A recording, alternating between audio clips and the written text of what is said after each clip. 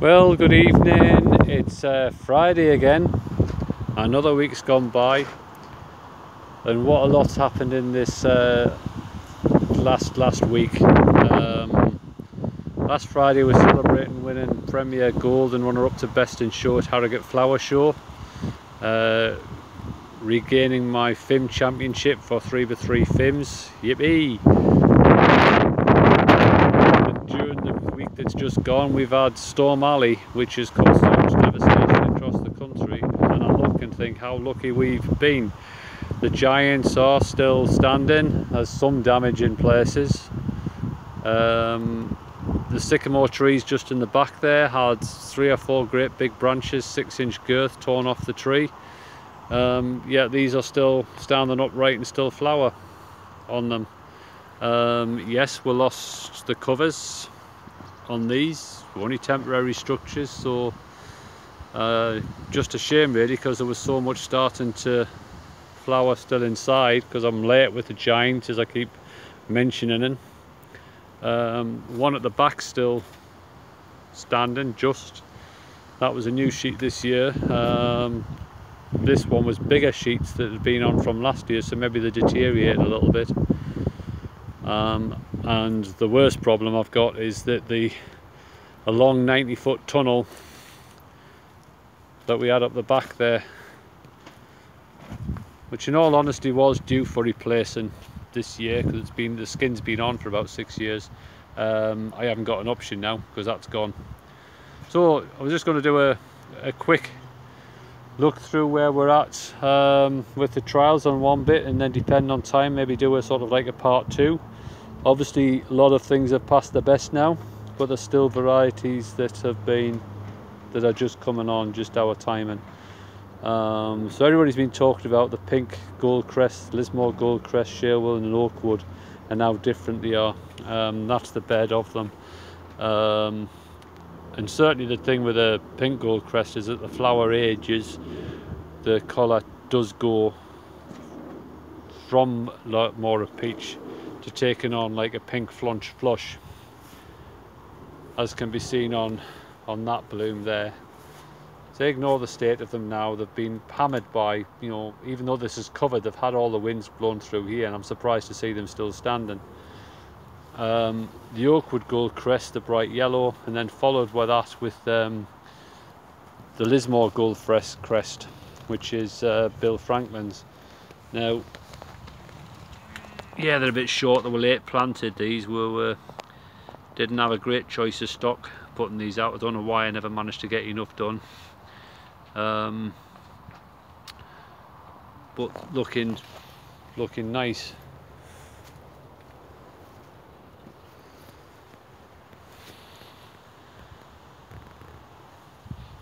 Going along the bed, variety of this small semi-cactus. It is quite large though, I think. This is Allen's Gold from Andrew Allen. It's coming really just past sort of full flush, and a few flowers still coming. One way I like it, problem it's got here is the size that it actually gets to. Okay, that bloom's blown now, but it does get a little bit untidy once you get into the middle of it there. Might have to just still try it again though, and maybe try and get a few more up on it.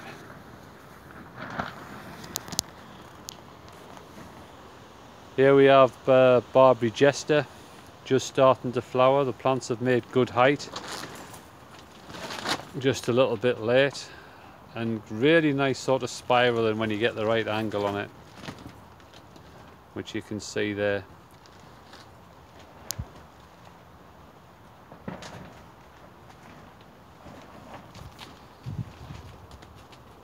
Right, this here is a seedling of Phil Godsmark's Rycroft E2, which we only managed to plant half a dozen plants out of it.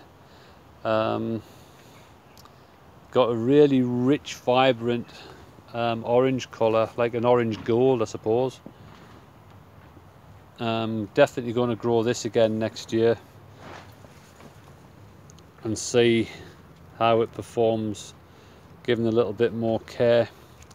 Classification wise, what we're looking at on this one.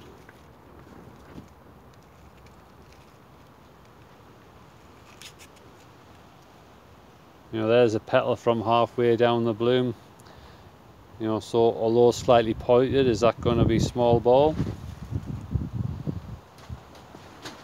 It certainly looks more like the formation of it. I think that argument's going to rage on a lot of varieties for a while. Then Gordon Hodgson's Westerton Sunset.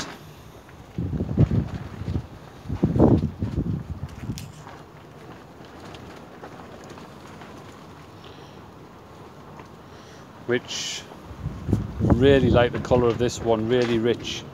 There's a petal from halfway down that, much more deck-like petal and more pointed at the end.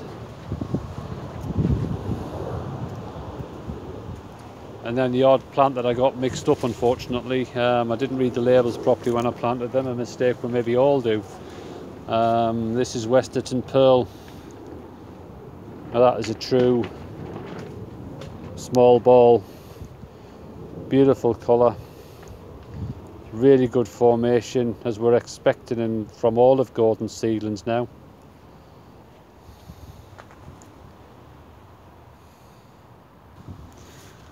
Right, this is the White Hill Crest Candy Sport that we have. Got all the vigour that we associated with candy in its best days. Good 5-foot blooms, really good flowers.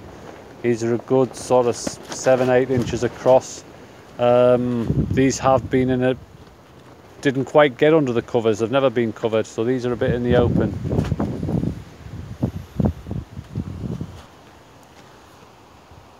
Not a new variety, this one, but it's stock of Coral Jupiter from Gordon Hodgson.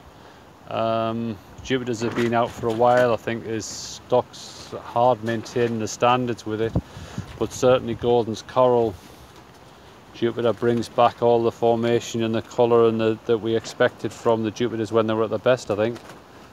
Cracking blooms almost like 12 inches across these.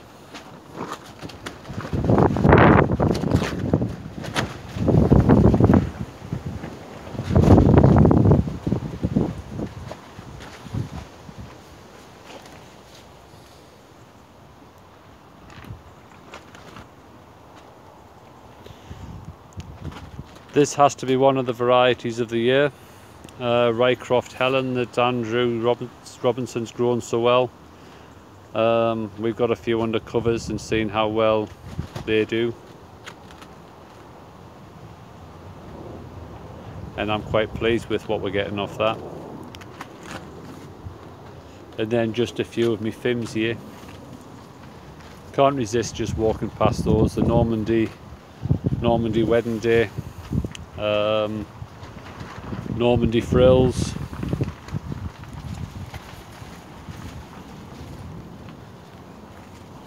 and the one that's been catching everybody's eyes today. We've had people from Surrey, from Somerset, from about 5 or 6 different places that are more than 150 miles away. Can't remember. Some cases just call them by chance because they've been recommended to. Some who've talking to one couple that's flown up from Bristol to see some friends, but the destination was to come and see us. A bit of an honour that, really, a bit of a privilege. Well, the furthest allowed one we've all talked about. This is the AC Shiitake, really tall.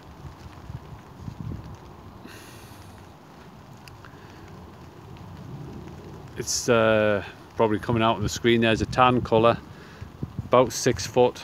Don't think we'll be growing that one again.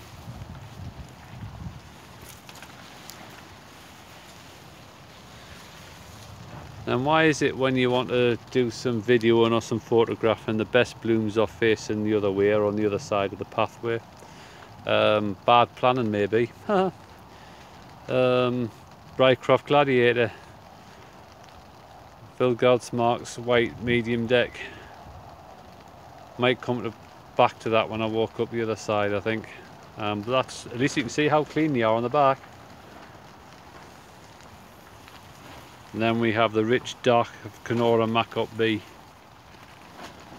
So dark it's not even showing up. I think it's just a black shadow there. And here we have one of the most talked about dahlias of this year, I think, the medium deck Mary Margaret Rowe. I've grown too many up on these, so the flowers aren't particularly big, but there's still plenty centre in there, and the blooms is right back. I should have stripped these out because I think these are looking as if I've left them go about 10 up. But a stunning variety. I just wished I'd stocked them all earlier. And then my favourite, shouldn't really say that, should I, having a favourite new variety. It's just because I like the Fims. This Normandy Delight, it's done very well for me. The Fim Championship at Harrogate was a 24-point vase. Relative to the Fim Championship, really, I suppose, and nothing else. But we have agreement with John Willett that we can add that to our list for 2008-19, so it will be getting updated on the website soon, and we'll also be including it in our main catalogue when we get that printed. I just wanted to come around and focus in on this this one bloom.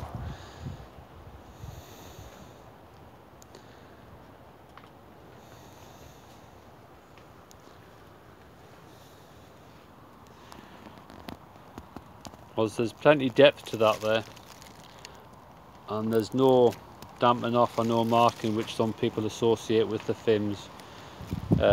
Yeah, that's just shadow up there, it's not damping. And it's got this lovely delicate pinkish tinge to the middle. And then again, not a new variety, but Nenakazi. Thank you Jack Gott for sending me a tuber of that.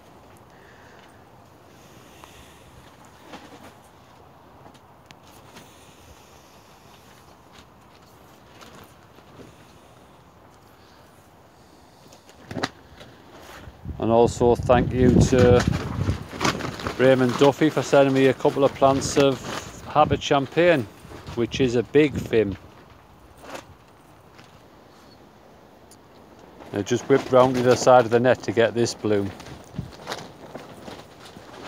Because there's my hand there, and that's quite a size bloom, that. Lovely delicate shades though, of like peachy pink with a lemon centre, excuse me.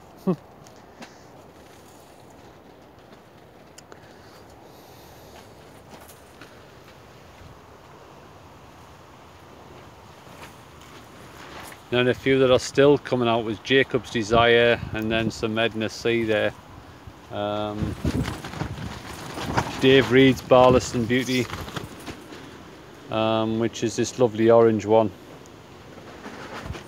Been a net that sort of caught the wind a little bit too much as it's come whipping through. One we're passing now is Asquith Josephine, which is the late Ernie Corkwell's variety, medium deck, the creamy white.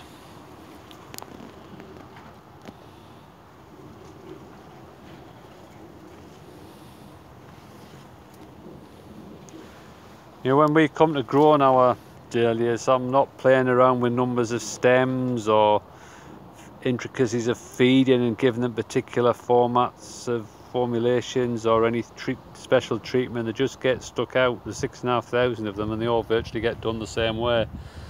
You know, so it is quite nice to see how some of these blooms do develop.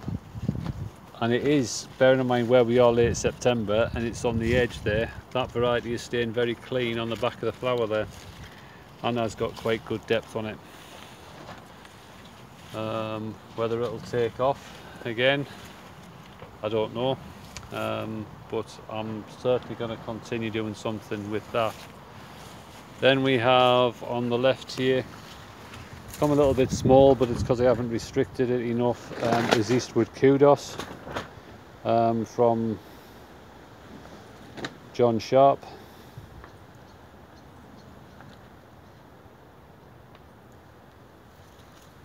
Allowed too many to come up on that one to get the best out of it.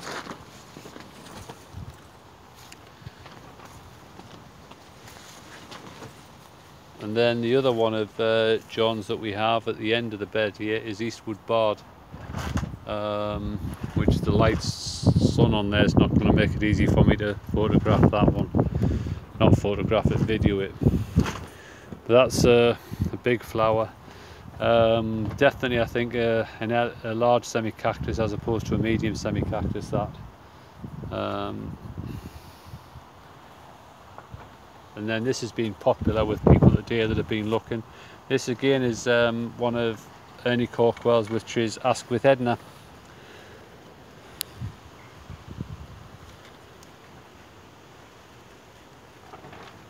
Oh, I can't get that where it's easy to see the colour of it, sorry. Could do with some shading behind me, I think. There we go. Do it that way. Good, nice, upright plant. Attractive colour blooms. A bicolour or a blend. Definitely a deck.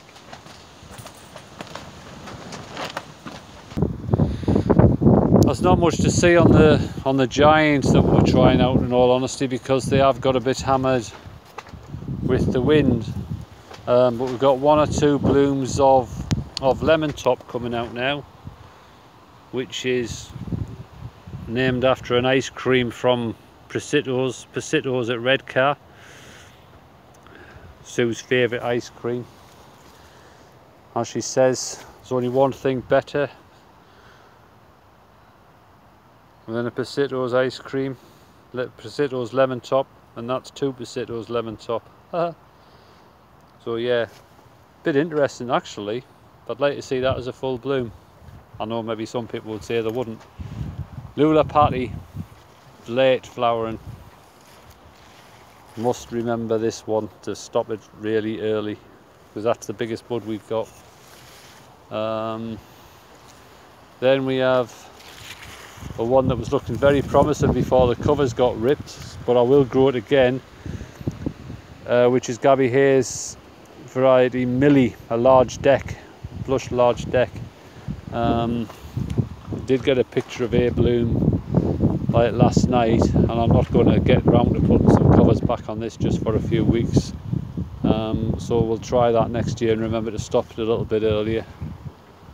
I say this is where it gets a little bit devastating, because the Bonaventure that was looking so good and the Sherwell Gemma that had virtually 3/4 open flowers on has just been shredded, unfortunately.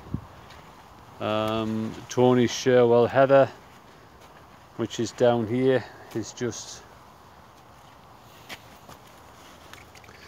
I thought this looked quite promising last year. It's an unusual colour, like a dusky pink, but naturally very late flowering. But saying that, so's my Brinterfell. It's about the same timing as those, so it need to be done earlier. This was Sherwell Peach, absolutely ripped apart.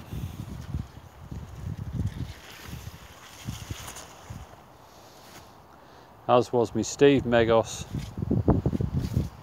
But you still got a couple of good blooms of Amari Gold about. Jubilee Boy's been shredded.